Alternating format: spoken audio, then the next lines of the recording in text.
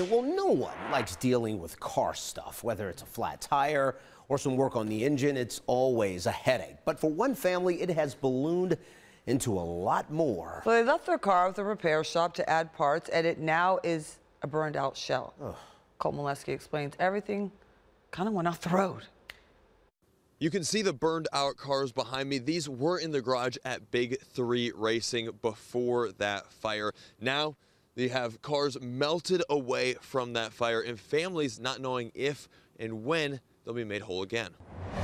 So hopefully 25 turns the corner for us, man. This has been bad. In one fell swoop, out a car and thousands of dollars. Fire erupted, and yeah, I've been waiting to get my insurance claim handled for about 4 months now. Brian Vaughn had his Dodge Durango brought into Big 3 Racing in Hinckley for some work in July, including upgrading parts and replacing brakes. Erupted and everything was a loss. The Hinckley Fire Department tells me nearly a dozen departments were called to the scene to respond to a fire inside the garage at the end of July, an estimated $2 million in damages just to the cars. But months later, and all Vaughn says he has is more questions. They said they're still doing an investigation after about 30-40 days. He's talking about Federated Insurance, Big 3 Racing's insurance provider, who he is still waiting to process the claim. They sent me a letter saying that they'll pay my deductible and to go ahead and use my insurance.